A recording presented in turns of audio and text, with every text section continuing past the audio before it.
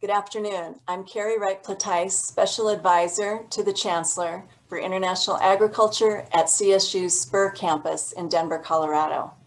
I'm excited to be with you this afternoon and to introduce some exciting collaborations that we have underway, both here in Colorado and worldwide, and to be a part of the International Livestock Forum.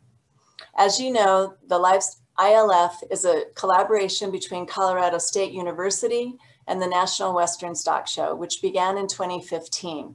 Its focus is on exploring important opportunities and challenges in global livestock and meat production. Since its inception, the program has engaged world-renowned speakers, industry and community members, and more than 120 student fellows have gone through the program from 23 countries around the globe. We're excited to host you today. And I would like to take a moment to talk about the role of the land-grant universities in global food production and in being able to feed a world someday of 10 billion people. At Colorado State University System, we take this seriously and have entered into a brand new and exciting collaboration that we want to share with you. At the site and intersection of I-70 and I-25, we are building the CSU Spur campus. It's at the historic location of the National Western Stock Show. We anticipate someday that there will be 2 million visitors annually and at a site of 250 acres. The site will be a year-round home to education, entertainment, business incubation, conferences, and events. Our founding partners on this project include the Western Stock Show Association, Denver Museum of Nature and Science, the History of Colorado Museum, and the City and County of Denver. So what will CSU Spur Campus be? What will it include? It will showcase the CSU system campuses, which include CSU Fort Collins, CSU Global, and CSU Pueblo. It will be a place for public engagement, for convening, for teaching and research, and for partnering. Our CSU Spur campus will consist of 3 buildings. One is focused on food, Terra, second on water, Hydro, and a third on livestock and One Health, Vita. In the Terra building, you will find soil, water, and plant service labs, a kitchen with sensory testing. Urban and ag research and education will take place as we see this as an important place to convene both urban and rural agriculture, the Denver Metro Extension Center, and a Denver Engagement Hub. In the Hydro building, you will find collaborative innovation and incubation spaces, research and teaching labs. The Western Water Policy Institute will be located there, the Center for Ag Innovation, community and educational spaces, and Denver's Waters Compliance Lab, as well as places to meet and greet. And in the Vita building, and which is important for the International Livestock Forum, as this will be a place for year-round education, including K-12 educational facilities, an equine sports medicine program, and equine assisted activities and therapies at the Temple Grandin Equine Center, and small animal community outreach. We see CSU Spur campus as an opportunity to catalyze new and innovative ideas, to collaborate across research and opportunities to expand global food production in a sustainable way, and to convene, to meet together and to gather. I'd like to thank you for the opportunity to share with you our campus, which opens in 2022. The entire complex will be ready in 2024, and we look forward to seeing you in Denver. Now I'd like to tell you a little bit about our research activity that we're sharing and featuring today. As you know, there's no known vaccine for African swine fever, and currently there are several important international collaborations that are taking place, one of which we'd like to share with you today. The work of Dr. Edward Okoth and his team at the International Livestock Research Institute, located in Nairobi, Kenya, is an important partner in our facilitating this research effort. ILRI is a CGIAR center. It is co-hosted in Kenya and Ethiopia. There are 14 offices across Asia and Africa where they employ 700 staff. They are working together with my colleagues, Dr. Ray Goodrich and Dr. Lindsay Hartson, of the Infectious Disease Research Center in Fort Collins, Colorado. And today we will have an opportunity to view videos about this research, a live demo in the testing, and to take questions directly with Dr. Goodrich and Dr. Hartson. So I thank you for your time, excited that we could be together with you today, and looking forward to seeing you in Denver, Colorado at the CSU Spur campus. Thanks. My name is Edward Okoth. I work with the International Livestock Research Institute as a veterinarian and a senior scientist within the Animal and Human Health Program. My area of research is on African swine fever, and today I'm going to present to you on a topic on African swine fever vaccine development. In my talk today, I'll give you a brief introduction to the topic, and then this will be followed in the later parts of my talk with a presentation on a research collaboration between ILRI and CSU to develop an ASF vaccine. The International Livestock Research Institute is based in Africa and is co-hosted by two countries, that is Kenya and Ethiopia, with a number of satellite offices across Asia and Africa. ILRI is a member of the consultative group of international agriculture research that focuses on global research partnerships for a food secure future. The CGIAR science is dedicated to reducing poverty, enhancing food and nutritional security, and improving natural resources and ecosystem services. ILRI research is conducted in collaboration with these CGIAR centers, but also in close partnership with hundreds of partners, including national and regional research institutes, civil society organizations, academia, development organizations, and the private sector. The location of the International Livestock Research Institute is very strategic for research in transboundary animal and zoonotic diseases of global concern, because where it is located in Africa and also in Asia is where most of these diseases are endemic, and especially African swine fever that will be the topic of our discussion today. This makes the work and research in these diseases easier because containment requirements for them is minimal. Now a brief background on the disease. African swine fever is a very lethal disease that causes hemorrhagic fever that leads to very high mortality rates in domestic pigs. The disease can cause death of animals as quickly as a week after infection. The signs that you see in animals that are infected include flushing of the skin, or what commonly is called reddening, and especially of the lower abdomen and the extremities, like ear and the legs. When you open up the dead animals, you see a lot of hemorrhages in most tissue and organs of the body, including intestines, kidney, liver, spleen, lymph nodes, and many other parts of the body. The animal literally bleeds from inside and dies painfully. The causative agent of this disease is called African swine fever virus. It is a large double-stranded DNA virus in Aspergillidae family.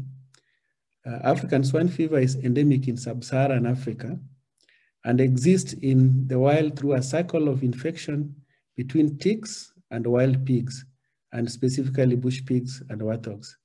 So this circulation is very important in that is what maintains the virus in Africa. And once in a while, the virus jumps out of this system into naive pigs. And once it gets into naive pigs, then the virus spreads very rapidly and causes large economic losses. The major impact of this is that it discourages farmers from investing in pig keeping. And to give you just an example, my own mother, who is a pig keeper, she eventually converted her pig sties into grain stores instead, because the impact of this is very devastating. And now she has just resorted to maintaining just a single sow, just because of the love and the value she attaches to pig keeping. So, whereas this disease is endemic in Africa, it has also a very important impact because it is capable of spreading globally. And this has already been demonstrated in two instances. One in 1957, where this virus jumped from Angola into Portugal. 2007, we had another jump of this virus. And this particular jump then Russia and into Eastern Europe. We had the first jump of Africa. The countries that are currently not infected by this disease are not immune to it, especially the US and Australia. And therefore, it's very important that we keep an eye on it and get better tools for the control of the disease. Currently, the only control method that is available is implementation of strict biosecurity measures and stamp. These two control methods are very expensive and not affordable in the context of developing countries. And even in developed countries, it is quite an investment to implement. And therefore, it's very important at this point in time that we develop better vaccines and therapeutics against African swine fever. Now, based on this, the fact that this virus is able to spread from endemic areas, for the example of Africa, into other parts of the world, and the fact that the measures and the tools that we have in our hands currently are either not adequate enough or are very expensive, and that the fact that stamping out also is quite damaging and expensive exercise, there's a need that we need to develop better tools for control of this disease, and especially a good vaccine against African swine fever. The good news is that it's very possible to develop a vaccine against this virus, because previous studies from colleagues have shown cross-protection that can be induced between genotypes. And studies have also shown that inhibition of infection in vitro by immune serum correlates well with cross-protection observed in vivo in different isolates. So there's also good correlation between interferon gamma cross-reactivity and cross-protection. And in this regard, therefore, a number of vaccine development strategies have been proposed. One is the development of recombinant African swine fever vaccines. For this, the studies that have been shown so far are promising, because we see delay in onset of disease signs and viremia, and some pigs recover from infection and clear virus. But in other studies, we still see partial protection that is achieved with recombinant proteins, especially those expressed in baculovirus. And this calls for identification of additional protective antigens that are needed, especially the dominant ones that can be recognized by CD8 T cells.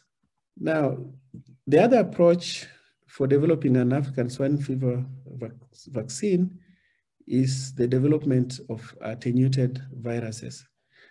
The reason why this is also promising is that, given that the virus is a large double-stranded DNA virus with more accurate replication than RNA viruses, this results in a relatively stable genome. And this is very important when you want to develop a vaccine. And secondly, the virus encodes for between about 160 to 175 genes. Some of these genes have been identified annotated, and their functions are well described. And most of these genes exist in multi-gene families that are responsible for either replication or providing structure for the virus, or in the virus multiplication. Now, deletion of these genes can result in an attenuated virus then that can form a vaccine. This attenuation can be done through either several passages in culture or through gene editing. Now, these attenuated viruses, though they are also promising, but they have some shortcomings. First, there are safety concerns about release of replicating virus vaccines. And the second, there's a requirement for high containment to produce it. And currently, optimized cell cultures that are required for growth of the vaccine are not either available, and those that are available are not well tested. Now, current strains may not be sufficiently attenuated, and that would mean also that for the genes that needs to be deleted, you need to identify more genes that are involved in virulence so that we can guarantee the safety of the vaccines once they have been proven. And in this regard, our collaboration between Colorado State University and ILRI is trying to address some of this concern in recombinant and attenuated ASF vaccines to ensure that we generate a whole virus that can present itself to the immune system as an inactive particle without causing adverse effects. So in this regard, some of our other workers have reviewed a number of processes that can make this possible, and especially chemical and biological mechanisms for pathogen reduction. And out of this, from the review that I'm presenting here, the Mirasol technology has been shown to be desirable. So we propose to use this technology in the collaboration that we have with CSU to develop a vaccine. And the proposal is in this system is that we use an endogenous photosensitizer such as riboflavin and UV light to carry out specific changes in the African swine fever DNA chemistry, and use the modified virus particle in vaccine preparations. The photochemistry of riboflavin and UV light has been shown to be specific to nucleic acids and not induce damage or modification to proteins. So we will be able to generate a particle that contains all the antigenic targets and that has no capacity for replication, especially when it's used as a vaccine in pigs. Now, this technology is in existence as a commercial product and is basically used to treat blood for use in hospitals for transfusion. The process of inactivation of pathogens in blood is very simple. It just involves a transfer of whole blood unit to an illumination bag, and then you add some riboflavin into the bag, eliminate the riboflavin and the blood in a Mirasol system, and then the blood in a few minutes is ready for transfusion into patients that need the blood. So the Mirasol disposable products are well distributed globally. If you see from the picture, all the green areas can access these products. And there's a lot of market databases that have been generated that show the effectiveness of this product. And to date, there's no related serious adverse events that have reported from the use of this product. And for this reason, we've selected this product for use in our process to develop an efficacious African swine fever vaccine. And so far, we've developed a clear work pipeline to do this. We'll be propagating, isolating, and inactivating the virus particles. And the inactivated particles will be formulated into low, medium, and high dose preparation using specific diluents and also adjuvants. And this then will be tested in vivo in animal challenges so that we can access the immune responses. So depending on the immune responses that we get and the reaction we get following a lethal challenge, we'll be able to determine whether this would give us a better vaccine that is superior to the others that are currently being developed. So in this regard, I would like to thank the organizers of this meeting for inviting me to present. And I also thank my colleague, Ray Goodrich from Colorado State University, who is a co-PI on this current initiative. And also the ILRI team who are supporting this work. And more specifically, the Cobil Family Foundation, who is funding the proof of concept of this project. Thank you and keep. Hello, my name is Ray Goodrich. I serve as the Executive Director of the Infectious Disease Research Center, and I'm also a professor in the Department of Microbiology, Immunology, and Pathology here at Colorado State University. It's my pleasure to be here today to talk to you about the SoloVax platform for creating vaccines for animal diseases. Just as a brief refresher, I think information which many, if not all of you, are aware of relative to vaccines. There are many different ways to prepare vaccine candidates.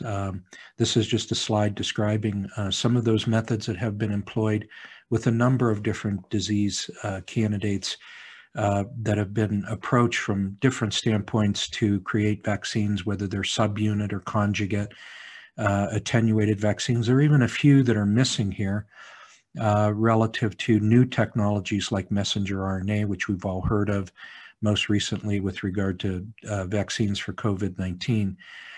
There are also some very tried and true traditional approaches, such as the use of inactivated vaccines, which include using whole microorganisms that can be destroyed by heat, by chemicals, radiation, antibodies, other approaches that neutralize the ability of the particle to create disease. And there are numerous examples of how those have been applied to the use in addressing influenza, cholera, bubonic plague, polio. The Salk vaccine, I think, is one of the more famous examples of this. In terms of making inactivated vaccines, there are a variety of approaches, but one of the more common ones is the use of chemical agents for vaccine production. And those chemicals include things like formalin, ethylenamine, beta-propiolactone. They basically work by disrupting the ability of the particle, virus particle, let's say for a virus vaccine, to replicate, in some cases to attach to cells. They modify proteins, they modify components of the particle and hence prevent it from being infectious. And these have been very effective approaches that have been used over many years to create vaccine candidates, but they have some downsides primarily associated with the fact that they do alter proteins, they do alter epitopes that are present in these particles, and hence may create something that looks like the original particle that you're trying to vaccinate against, but is not necessarily as comparable as it needs to be in order to elicit the most effective and efficient immune response. That's where the approach that we're using comes into play. It is based on a methodology. There's been a lot written about this and a lot published on it over the years. This is a review that my colleagues and I did several years ago, describing chemical and biological mechanisms of pathogen reduction technologies.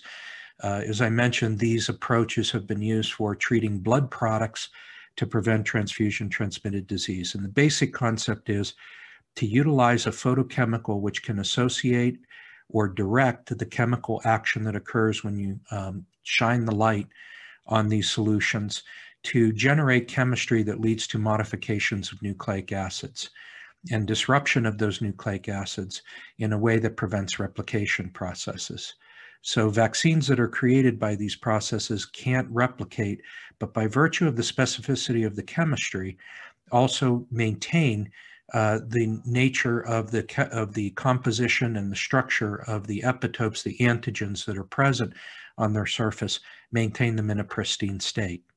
And so the concept is to be able to create an inactivated vaccine while maintaining a structure that is as close to the natural pathogen that you're trying to vaccinate against. I often describe this as an example of having an egg that you scramble by some means, scramble the yolk inside the egg, but you leave the shell intact. It isn't until you open it up that you understand that the nucleic acid has been disrupted, the equivalent of the yolk, so to speak. But the virus particle itself, its antigens, remain intact and present in a natural way to the immune system. The way we do this with the Solovax process is basically by using a chemical riboflavin, which is also vitamin B2, a very common component of our food, and a vitamin which is essential to our health. But when it is exposed to UV light in the presence of components that contain nucleic acids, and this is UV light at specific wavelengths, it is able to cause a disruption of the nucleic acid structure, primarily by modifications to guanine bases through an electron transfer mediated chemistry that results in the inability of that signal, that nucleic acid signal, to be read and to be utilized for the production of new intact virions in this case. So that's the concept. Because that chemistry is so specific relative to the action on nucleic acid, there is no cross-linking, there is no oxidation of protein components that are present in the viral particle in this case. It's a way of being able to create an inactivated viral vaccine without destroying the natural epitopes, the natural antigens that are present in these products. We've done some work here at Colorado State University. This is in collaboration with my colleague, Dr. Mark Stenglein, who runs the next generation sequencing facilities that we have here at Colorado State University. And Mark and his group have looked at products that are treated virus particle. This is an example of SARS-CoV-2. We're applying this technology in the generation of a vaccine for SARS-CoV-2, which is in preclinical testing right now. And Mark's work was really able to show at the molecular level that we are seeing the modifications occur at guanine residues in particular, just as the chemistry predicted, and that they're occurring at a high frequency, which is distinct from that which may occur due to natural processes. And so a very definitive confirmation of the chemistry and biology, which has been documented again in articles that have been published over many years with this kind of approach in a blood sterilization type of technology application. So our interest was, of course, in being able to apply this very broadly. And one of the advantages of that is the fact that in the area of blood treatment and processing, there is a lot of experience going back to when this product was first introduced in the 2007-2008 timeframe to treat blood products. There are locations around the world where this is now routinely used and has been used now for 13, 14 years. To treat blood products, and these products are then used and transfused into patients, has a very good safety record and a very good record of being able to prevent disease transmission in these various locations. And these are just some of the examples of centers that I visited over the years, places in Uganda and Spain and Ghana and Russia that have utilized the technology and use it in routine. So the equipment is, again, very compact. The procedures can be carried out in standard blood banking environments, which are the equivalent of BSL-2 type laboratories where human products or biological materials can be routinely handled. Integrating this into a system for production of a vaccine, it means integrating it into the processes where you're normally creating through culture, static cultures, or through bioreactor systems to grow up the virus in its native state, in a wild type state, and then carry it through the inactivation process, and then also use standardized methodologies that are associated with viral vaccine production today. So a lot of filtration, chromatography, purification, and then fill into the final vials. And that could be done with or without excipients for stabilization, with or without adjuvants that might be part of the formulation. And that's actually part of the work that's being done right now by Biomark in the development of a COVID-19 vaccine utilizing this approach. And that work is funded both through BARDA and the National Institutes of Health. The advantages of this approach are basically, as you've just seen described, that it's a transportable technology. You can bring the solution to the problem. And certainly with the work that we're doing with the International Livestock Research Institute in Nairobi, Kenya, that's what we've done.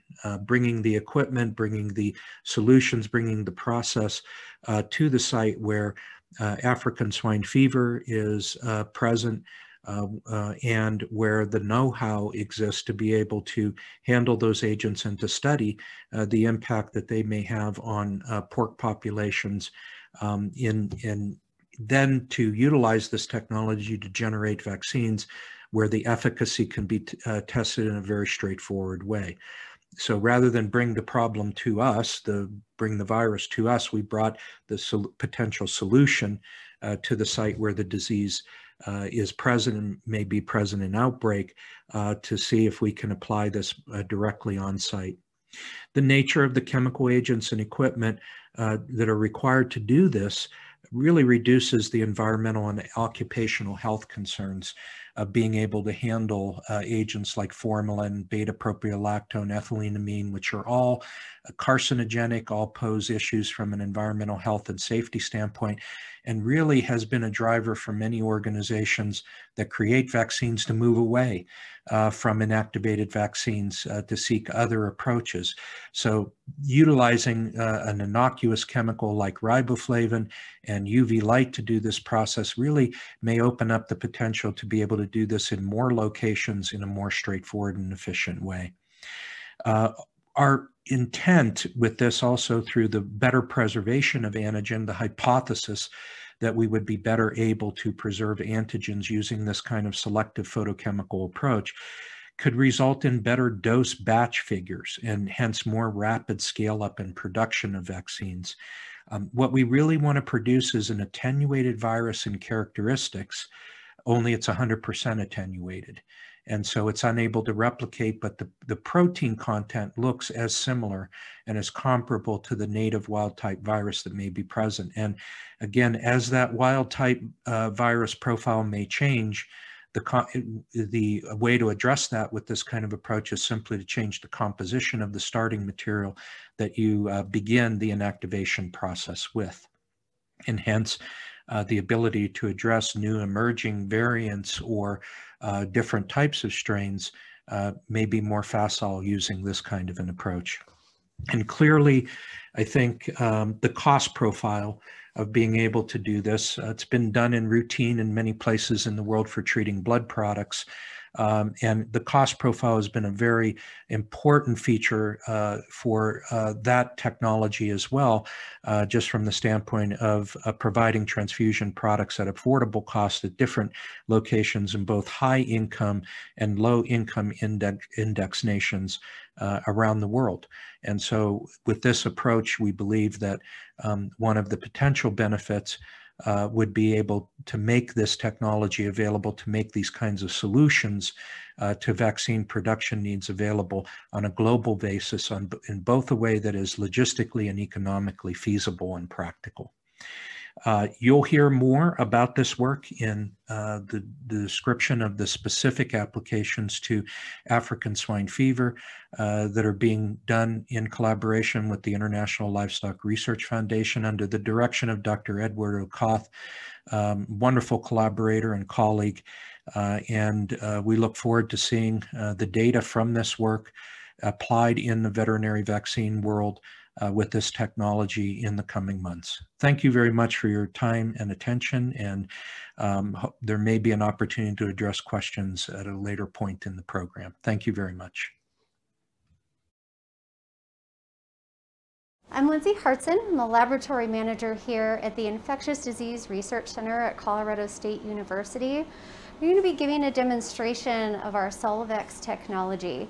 Solovex is a process we've developed here at CSU where we've repurposed a device that was originally invented to help with blood safety and are using it now to create a vaccine. We've used this technology. Currently, it's in process with SARS-CoV-2, the virus that causes COVID-19. But we're also really interested in using this with other viruses and other applications such as African swine fever. So the equipment you see in front of me is really what has been used in the blood center where the device and the process is originally intended. One of the benefits of the Solovex process is its simplicity.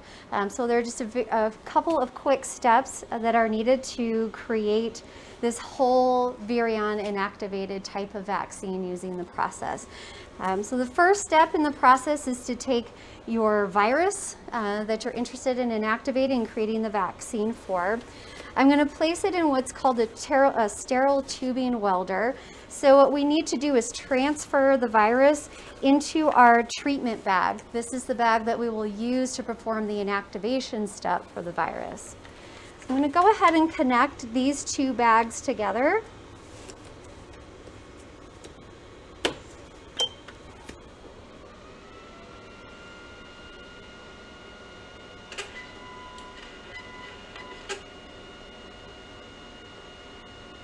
And what this device does is it helps us connect two bags together, two containers together in a sterile way without having to use a biosafety cabinet in keeping or maintaining that sterile environment within the product. All right, so we create this nice weld, this nice connection here on the tubing. The second part of the Solovex process is both using UV light, which we'll use in a minute to inactivate the product, but also the use of a riboflavin solution. Riboflavin is a photosensitizer and is really what performs the magic here of this technology. When you expose riboflavin to UV light, it acts on the nucleic acids of the virus or other pathogens and helps the inactivation to occur in an irreversible way so that those pathogens can't use their standard repair mechanisms to reverse that kind of damage. So again, we're going to need to transfer this riboflavin into the bag along with the virus. So that's what I'm going to do now, is set up that connection.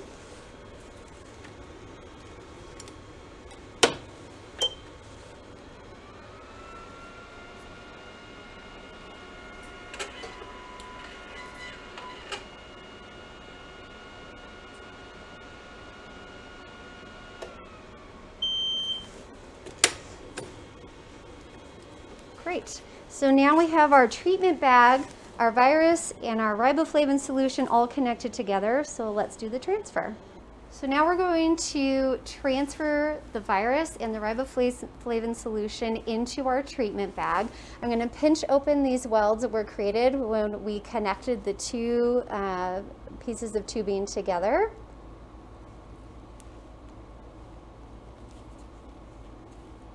Okay. We'll open the clamp here on this treatment bag.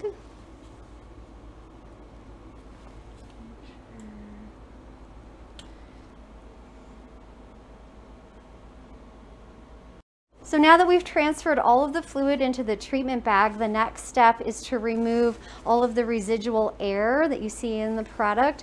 That's important because we really want to have a controlled inactivation process. If we're leaving a lot of air in the bag, it leads to a lot of extra oxidative damage with the air that's present. So we need to remove that from the product. We'll open this clamp here, and we simply just squeeze the air back up into the riboflavin bag, which is now empty. And sometimes it just takes a couple of turns here to get all of these stray bubbles. And then we allow the rest of the product to drain down back into the treatment bag. So now that we have removed the residual air from the product, we need to remove our product bag and the riboflavin bag, which are now empty, from the rest of the set so that we can perform the inactivation step. So what I'm going to do is use a standard tubing sealer to create a weld here on this inlet line tubing, and then we'll be able to disconnect the two. And you can see the seal right here. And just pull those apart, and we discard what we no longer need. Right, so now that we've prepared our product for treatment, I'm going to take you through the inactivation process. So this is the illuminator that we're using, the device that delivers the UV light dose to the product that now contains the riboflavin solution. So there's a touchpad here that asks you for some basic pieces of information about the process, including the operator who's performing the process, as well as what type of product that you're inactivating, and then the energy dose you'd like to deliver to perform that inactivation. So I'm going to enter that information now.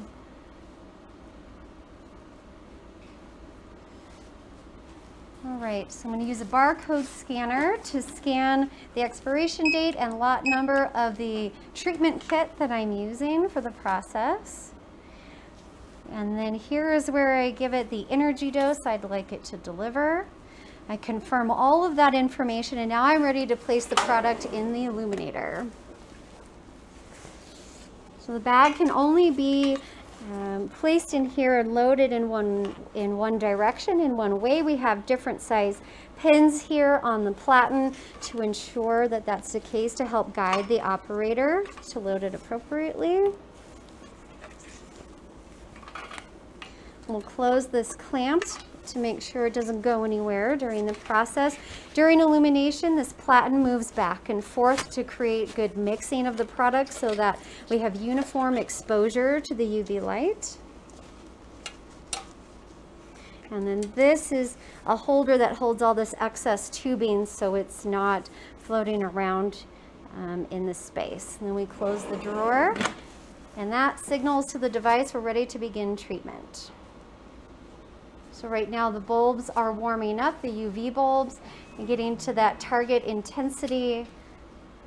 The energy dose that's required to inactivate the virus in a standard media, which is what we're using today, is really very small. Again, this product was developed to treat blood products, and that requires much more energy because you've got the cellular and protein components in those kinds of products.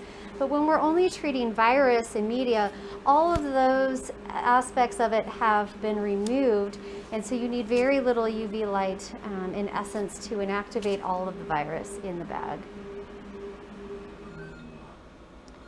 And that's it. I would say that process took 30 seconds to a minute for illumination.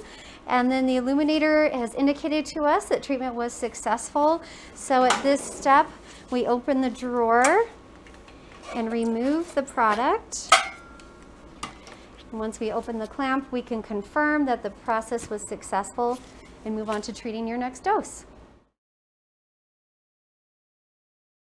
Well, I think you saw from the demonstration one of the features of this approach that's very appealing is the ability to transport it to locations like the International Livestock Research Institute in Kenya, where we can address the application of this technology directly to diseases like African swine fever. The approach utilizes a very innocuous chemical, riboflavin or vitamin B2, It utilizes UV light in the very simple systems, the devices and the disposables that you've seen. And that feature allows us to take the technology to the problem, to be able to carry out the research in a space where the disease is endemic, rather than bringing the disease to our research labs to do that type of work. I think that's one of the potential great advantages of this approach, the ability to potentially regionalize the response mechanisms for the development of countermeasures to human and agricultural-based diseases that impact humans and animals.